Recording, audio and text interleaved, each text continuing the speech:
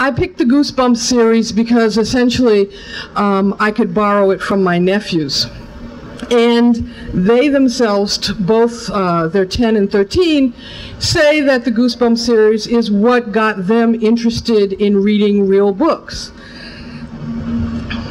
I myself write fantasy fiction and vampire fiction, so R.L. Stine appealed to me immediately. This book in the Goosebumps series is called The Barking Ghost, and is one of those that was explicitly banned in Florida for satanic symbolism, possession, and descriptions of dogs as menacing and attacking. I looked for the satanic symbolism in hopes of reading you some. I'm not that up on my satanic symbolism, so it may have passed me by. I cannot say whether there is any or not. But there's definitely bad dogs in here, and my response to that is, so what? I'm going to read you a little sort of synopsis out of the Reader's Digest version. And there is also possession. They're possessed bad dogs, which I might try in my next novel, because it seems to work here.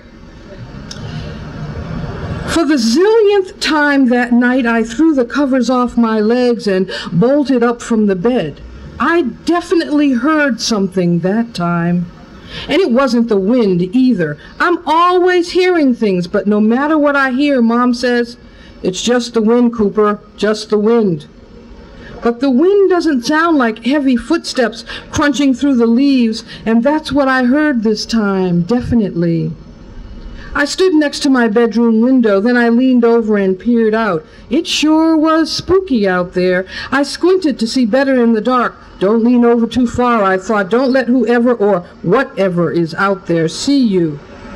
My eyes searched the backyard. I lifted my head and spotted them.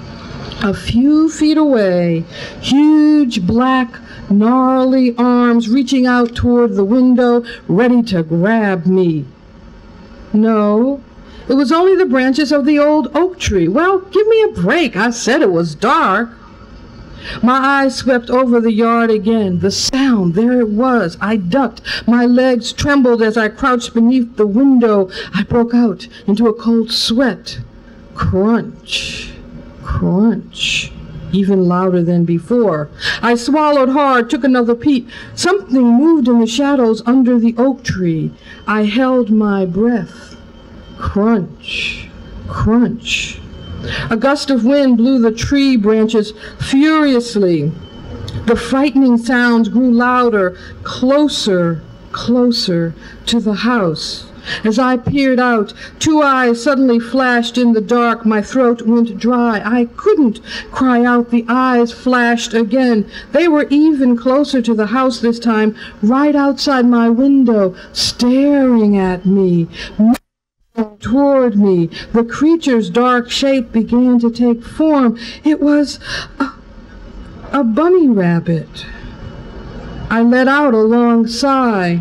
The first night in my new house, I was already shaking in terror. And then the plot thickens. When Cooper actually gets up the courage to go outside and look for these frightening noises, I watched the spooky shadows moving along my walls and ceilings and listening to the frightening noises of my new house. Noises I would have to hear for the rest of my life. The pipes rattling, the dogs barking. Wait a minute. Dogs? I sat up. We don't have a dog, and there isn't another house around here for miles, but I definitely heard a barking dog. I listened closely. The dog barked again, then started to howl. I sighed and pulled off the covers again, started to climb out of the bed. Then it hit me. Mickey. This had to be one of my brother's stupid tricks. He was an excellent dog barker. He practiced all the time. Smiling, I settled back in my pillow. I wouldn't get up. I wouldn't go to the window. He wasn't going to get me this time. No way. I lay there listening to Mickey make a fool of himself, howling and barking like a big old dog. What a jerk. Then suddenly I sat up again. Whoa, I heard 2 dogs howling. Even Mickey couldn't pull that off. The howling turned to piercing cries so close, right under my window. As I said, I made it through a whole day without being scared, but boy, was I making up for it tonight. For the zillionth and third time, I slowly crept to the window. I could hear them clearly, 2 dogs wailing and howling. For the zillionth and third time, I gazed out the window. But for the first time, I couldn't believe what I saw. And ultimately, Cooper survives the howling dogs with the help of an intrepid young woman who's very smart.